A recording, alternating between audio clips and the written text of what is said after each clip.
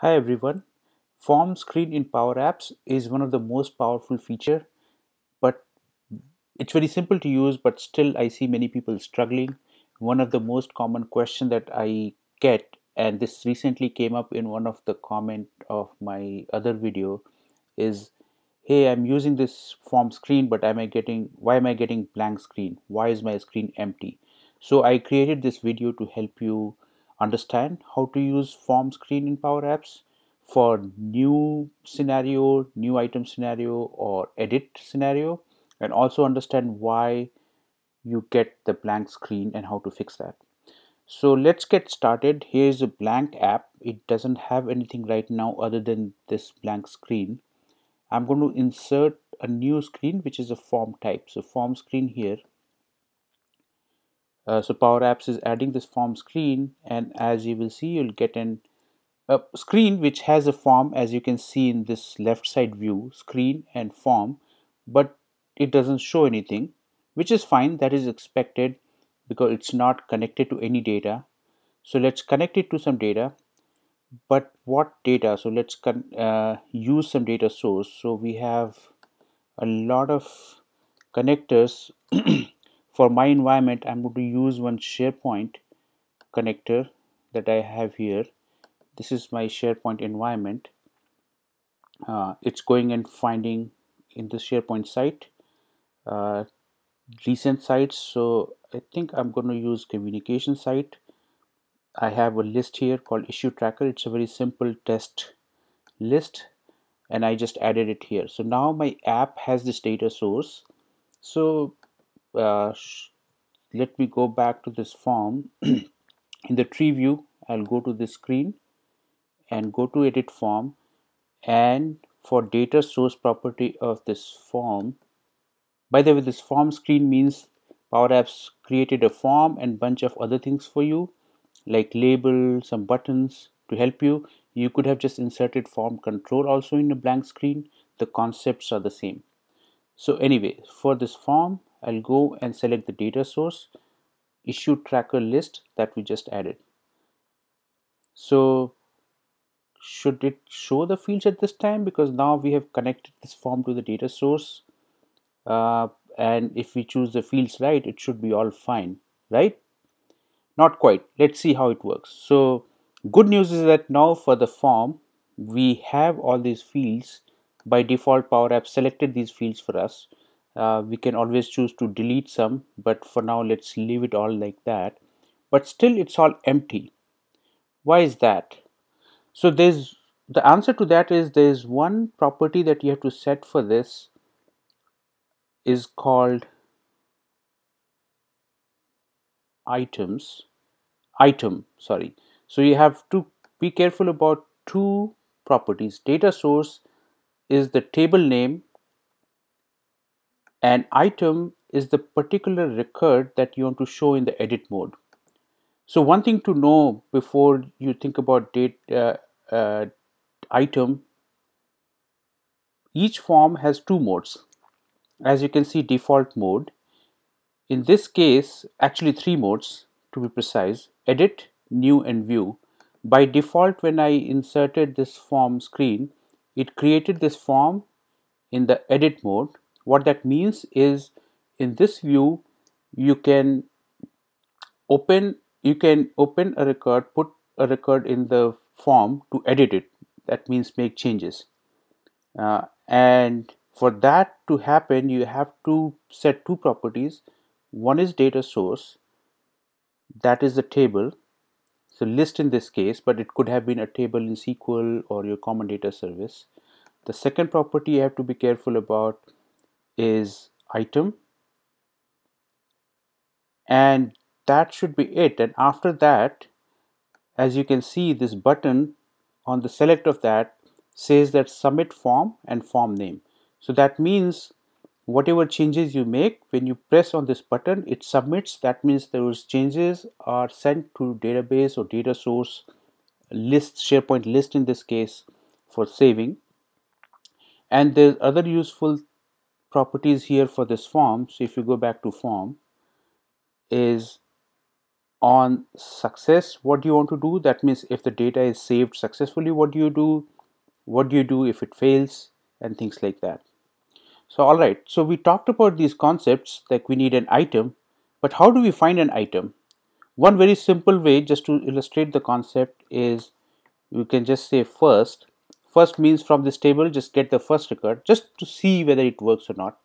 And when I do that, you will see that if it all works fine, you see that from this issue tracker data source, my first item in this list is already populated here. So it's no longer empty now. So we know that this method of putting the item works. But is this what we want all the time? Because we want to edit the item that we select, not the first item. First item was just to help us see if it works or not. So how do we get that? So for that, what I'm going to do, let me go back to this form, go to item, and for now I'm going to delete it again, and we'll find better way to choose the right item to show in the edit form. So I'll go back to my first screen, which is empty right now, and I'm going to put one gallery control,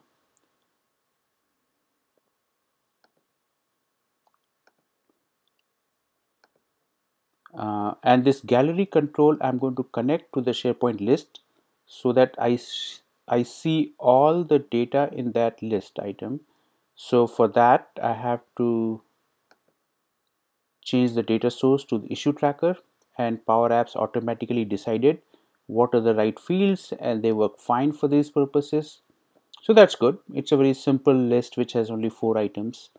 What I want to do is when I click on this button, which is like a arrow, I don't know, right facing arrow, then I want to go to the second screen, and whatever item I have selected from here should be filled up here for editing.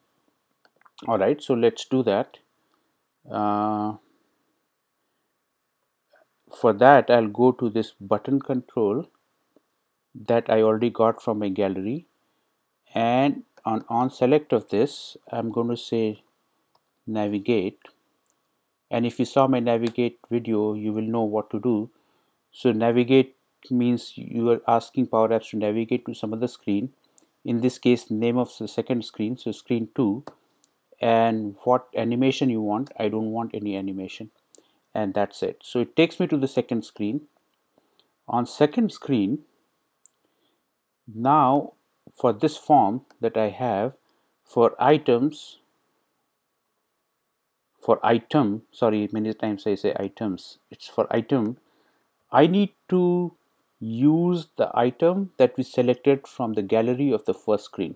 So what can I do? Just say gallery 1, and gallery, as you know, the name of the gallery is available all through the app, so it's not limited to the screen where the gallery is.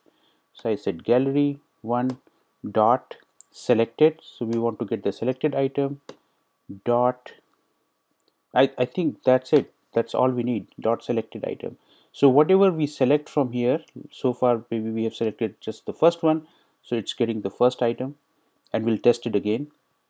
What we also want to do is maybe here I will navigate back to the first screen. I could have used back formula, but for now I'll be more explicit and say I want this to go back to screen 1. So if I want to go back, I can cancel and go back there, and I don't have to do anything here. By default, this button already has the code that says submit form, edit form 1, edit form is this form. So whatever changes we make here will go to the database, in this case SharePoint list. The last thing that I want to do here is on edit form, on success, so that means if it's all filled successfully, I want to navigate back to the first screen. So this is a very basic thing that I did. Ideally, I should have also handled the error, but I'm not doing that for now in the interest of time. Why is, okay, yeah. So I need, let's say I need fade. Okay, so let's go back and test it. So let's go back to screen 1. Let's say we selected third issue, and if we did everything right, yep. So as you can see, now this form has the third item. I can go back without making any changes and it's fine. Let's say I select the second issue. I get here. Let's make a very minor change. Let's just delete this number 2 here and save it and see what happens. Yes, that change happened. So this is about edit form when you want to select some item and make some changes, and make sure when you come to this edit screen you have this pre-filled and not empty. So that's for edit. How about inserting a new item? What do we do that? The same edit form and edit screen is helpful there. There are two ways you can do that. One is for this screen of this form, you can dynamically decide, depending on how what you want to do, you can decide the mode of this. So remember we talked about default mode, and say it's either edit or new depending on how you come from here. So let's say on this first screen we insert a button or icon. Yeah, here's the icon, and we put an icon here. And let's say if the user clicks on this, then we want user to add the item. If the user clicks on this, we want user to modify the item. Now, so on the click of this, you could have said that change the mode of this form to new. But for this video, I'm going to keep things simple and insert another form screen and use that for new entry. So I'll go to new screen, form, and now this new screen also has the gallery. Also has the form. For this form, I'm going to connect it to the same data source, which is issue tracker, but this time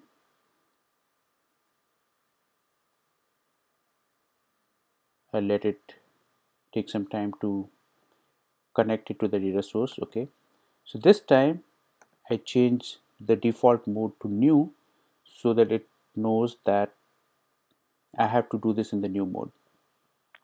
And on this, I'll just say navigate back to screen 1 because I'll be coming from screen 1.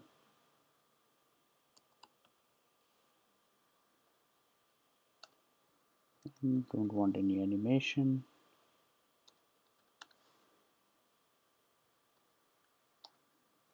Okay, so from the first screen, I'll click on this add button and say navigate to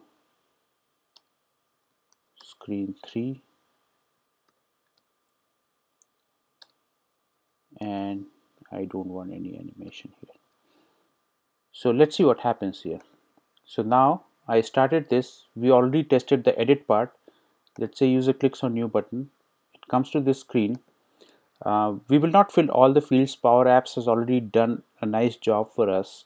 So let's just make use of that. So I'll say fifth issue.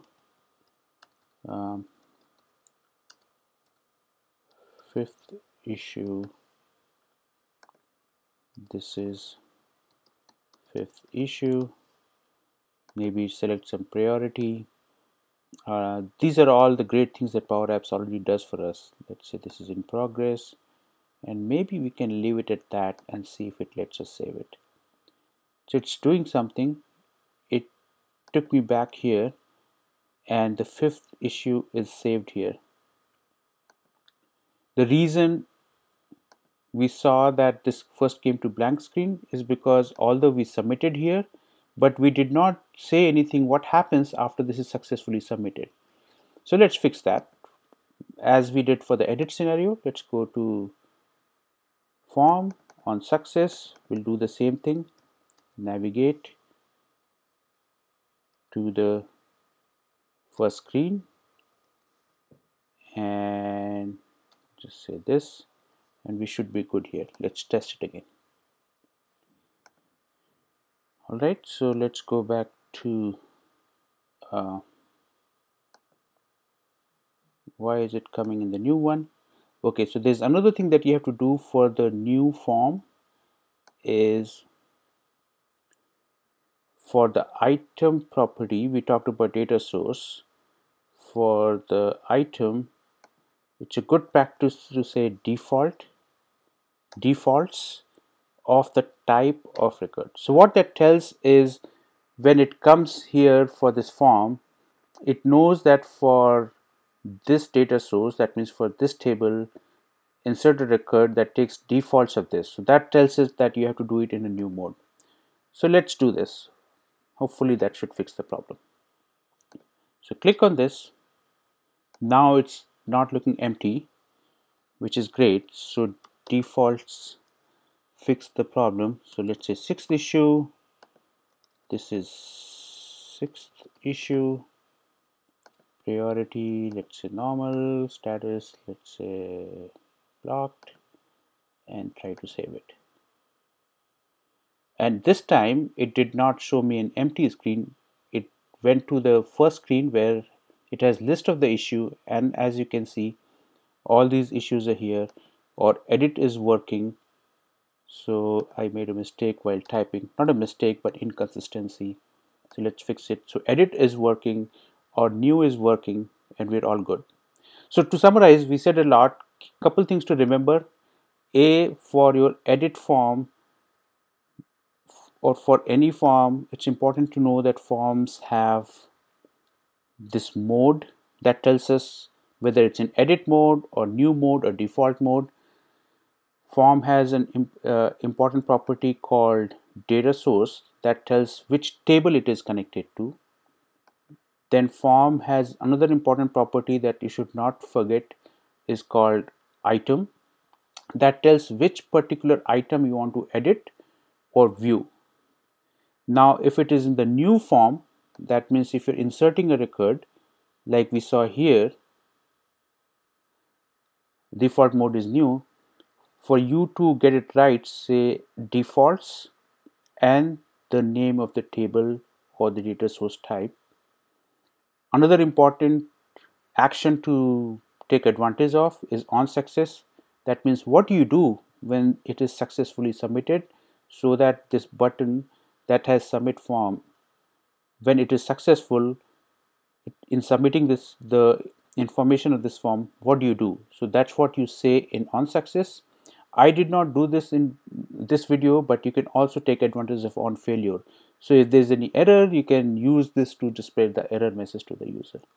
So hope you found this useful. If you have any questions or comments, please leave them as comments below. This video was brought to you by Cloudatico. If you like our videos, please like, share, and subscribe. For any questions or help, leave a comment down below or email us at hello@cloudatica.com. Thank you for watching.